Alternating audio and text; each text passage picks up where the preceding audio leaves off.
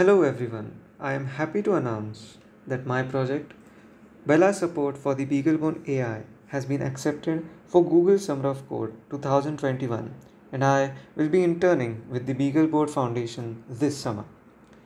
My mentors for this project are Giulio Moro, Robert Manske, and Stephen Arnold. Before we dive into the details of my project, here's a little information about me. My name is Dhruva Gore and I am currently enrolled in VJTI College, which is located in Mumbai, India. I am interested in embedded system development, robotics, and like to fiddle around with a variety of embedded hardware devices in my free time. You can find me on GitHub by the given user ID and I regularly post updates at the given link. What is Bela, you may wonder? Bela is a maker platform for creating beautiful interaction.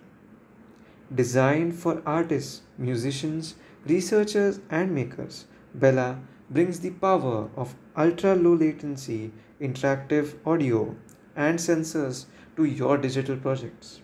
This is why Bela needs to be a real time system. What is real time? Real time refers to any system that guarantees response within a specified time frame. Why Bela relies on BeagleBoard? So far, Bela has been using the BeagleBone Black. The BeagleBone Black and AI feature programmable real-time units or PRU, which enable Bela's ultra-low latency processing that enable a real-time system. It is also worth noting that BeagleBoard products are open source hardware, which makes development faster, cheaper, and much more easier than other closed source alternatives. This project aims to address the following things. First and foremost, it will bring compatibility for the new AM5729 chip that is present on board the BeagleBone AI. To achieve this, I will update the current Bela code to use the Mac ASP GPIO and Mac SPI pins on board the AM5729 SoC of the AI. This will require me to study and compare the reference manuals of both the chips that are present in the AI and the Black respectively.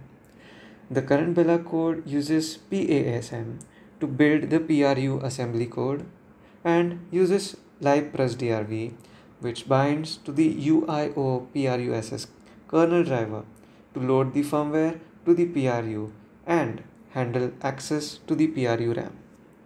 I will be updating this to use the PRU via remote processor framework. In order to make the Bela cape work on the BBAI, I may need to create a device tree overlay for the AI using the cape compatibility layer that has already been made last year to make porting from Black to AI much smoother. I will also install a Xenomai patched kernel and run the full Bela stack on the BeagleBone AI. Here's some info about the Bela capes. There are two types of Bela hardware, Bela and the Bela Mini. Bela consists of a Bela cape on top of a BeagleBone Black computer, and Bela Mini consists of a Bela Mini cape soldered onto a pocket beagle. Both Bela boards have a lot of analog and digital IOs for hooking up sensors and controlling other devices.